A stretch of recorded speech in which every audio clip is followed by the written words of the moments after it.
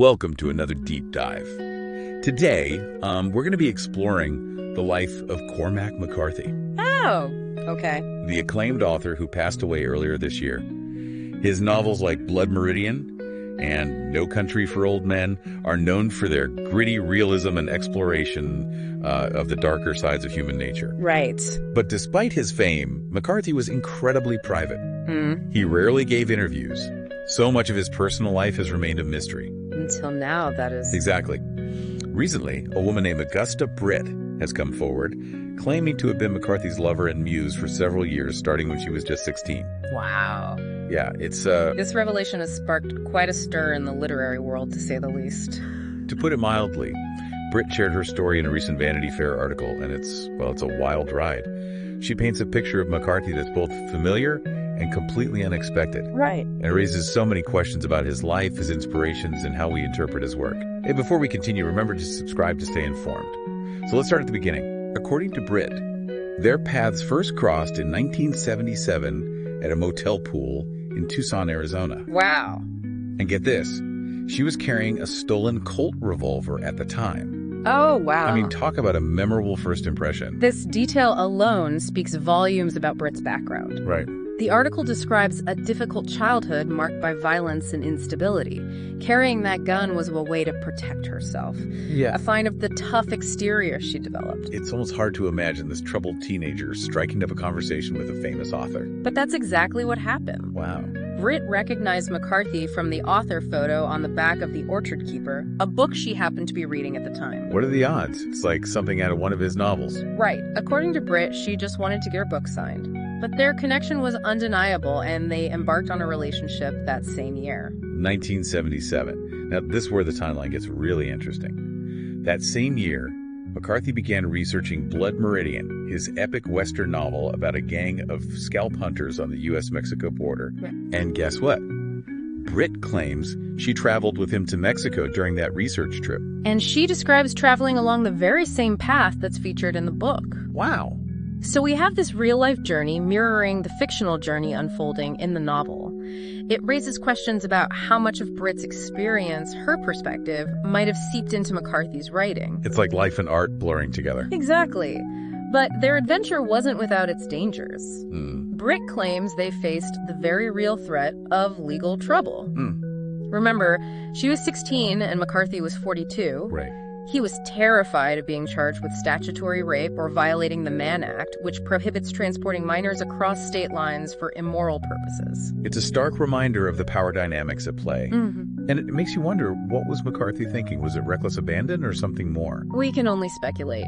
But this episode definitely casts a shadow over their romance. Absolutely. Now, Brit alleges that her influence extends beyond Blood Meridian. She claims that traces of her could be found in at least 10 of McCarthy's novels. For example, she sees herself reflected in the character of Llewellyn Moss's young wife in No Country for Old Men. And it's interesting you bring up that book. Both the novel and the Coen brothers film adaptation emphasize the age difference between Llewellyn and his wife, just like the real-life dynamic between McCarthy and Brit. It makes you wonder if McCarthy was consciously or subconsciously drawing on his own experiences when creating those characters. Was he trying to capture something about their relationship, its complexities and contradictions? It's certainly a possibility, and it adds a whole new layer to our understanding of those stories. So we have this intense, potentially illicit relationship unfolding against the backdrop of McCarthy's writing. But it couldn't last forever, could it? No, it didn't.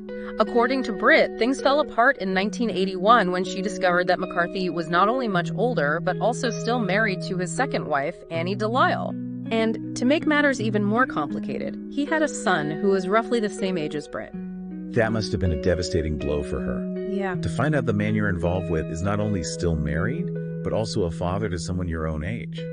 It's hard to even imagine. It's a betrayal on multiple levels. And it adds another layer to the already complex ethical questions surrounding their relationship.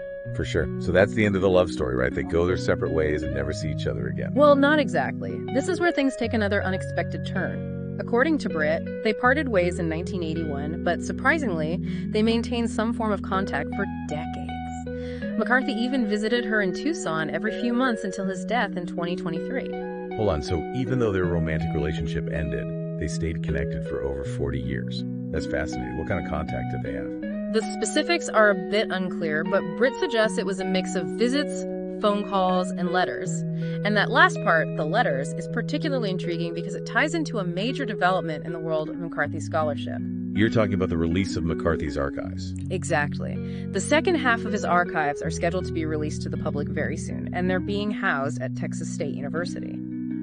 We're talking about a treasure trove of materials, manuscripts, early drafts, notes, and yes letters. So Brit's correspondence with McCarthy could be in there. It's very possible. And if those letters exist, they could provide a whole new perspective on their relationship and its influence on his work. Imagine reading Brit's words from that time, her thoughts and feelings about McCarthy and their experiences together. It would be like hearing her side of the story directly, unfiltered by time and memory. I'm getting chills just thinking about it. It's like a literary time capsule waiting to be opened. It really is. And it has the potential to change how we understand McCarthy's work. For years, scholars have been poring over his novels, looking for clues about his life and inspirations. Right. They analyze his characters, his themes, his language, trying to piece together the puzzle of who he was and what motivated him. And these letters could provide missing pieces of that puzzle. Potentially. They could offer insights into his creative process, his relationships, his personal struggles. For example, scholars have long debated the significance of the violence in McCarthy's books. Was he simply reflecting the harsh realities of the world, or was there something deeper going on? Right. Some critics argue that his work is overly bleak, nihilistic even, while others see a profound moral vision, a search for meaning amidst the chaos. Exactly. And these letters could shed light on McCarthy's own thoughts about these themes. Did he see himself as a nihilist, or did he believe in something beyond the violence and despair? Did his relationship with Brit, with all its complications, influence his perspective on these matters? It's like we're getting a chance to look behind the curtain, to see the man behind the myth. And it's a chance to reevaluate his work with fresh eyes, to consider how these personal experiences, these relationships, might have shaped his writing, his characters, his worldview. This is where things get even more interesting. Remember how in the first part we talked about how Brit claimed she was the inspiration for certain characters in McCarthy's books? Yes, she specifically mentioned Llewellyn Moss's wife in No Country for Old Men. Right. Now imagine if we find letters from Brit to McCarthy written during the time he was working on that novel. We could compare her words, her experiences, to the character's portrayal in the book. We could see if there are any direct parallels, any echoes of her life in his fiction. That would be incredible. It would offer a whole new level of depth to our analysis of that book. We could see if those claims of her being a muse hold any weight. It's like a literary detective story. And the clues are hidden in these archives. It makes you wonder what else might be in those letters. What secrets, what confessions, what glimpses into McCarthy's soul might they reveal? This brings us to another fascinating aspect of this whole story: timing. Brit chose to come forward with her story just as these archives are about to be released. It's quite a coincidence, isn't it? It makes you wonder if she knew about the impending release and decided to share her account preemptively. Or maybe McCarthy himself anticipated this moment. Remember, Brit mentioned that he warned her about his archives becoming public one day. You're right. He told her that people would eventually learn about their relationship. It's almost as if he was preparing her for this moment, even decades ago. It makes you wonder about his intentions. Right. Was he trying to protect her or himself or both?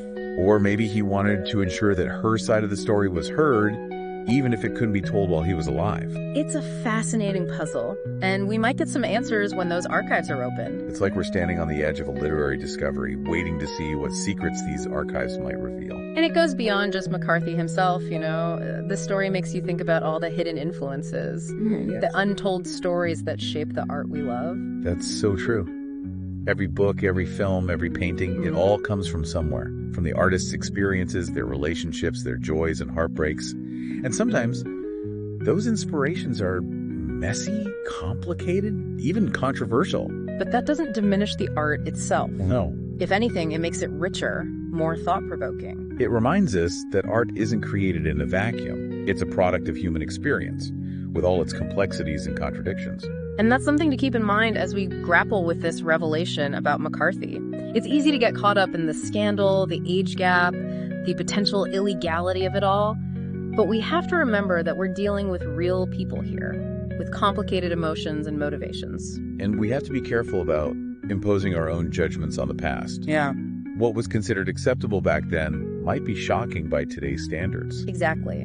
Our goal shouldn't be to cancel McCarthy or to dismiss his work. It's to engage with it on a deeper level, to consider how this new information might change our understanding of his characters and his themes. For example, knowing about his relationship with Brit, we might read No Country for Old Men differently. Right. Does the age difference between Llewellyn and his wife take on a new meaning? Does it make us question their relationship, their power dynamics, in a way we hadn't before? These are the kinds of questions we should be asking. And they're not easy questions to answer. There's no right or wrong answer. It's all about interpretation, about looking at the text with fresh eyes and an open mind. So what does this all mean for McCarthy's legacy? It's too early to say for sure, but I think this revelation will spark a new wave of scholarship, a reevaluation of his entire body of work. It's a reminder that even with literary giants like McCarthy, there's always more to discover, more to understand. And that's the beauty of art. It keeps us asking questions, challenging assumptions, and engaging in conversations that matter. It's time to open up the floor to you, our listeners. What are your thoughts on this complex and multi-layered story? Does it change how you view Cormac McCarthy and his work? Leave a comment below and tell us what stands out to you about this story. How might the revelation of this relationship change the way we read McCarthy's work? That's something to ponder as we continue to explore the man and his legacy. If you're enjoying these podcasts, make sure to subscribe. Thanks once again, and we'll see you soon.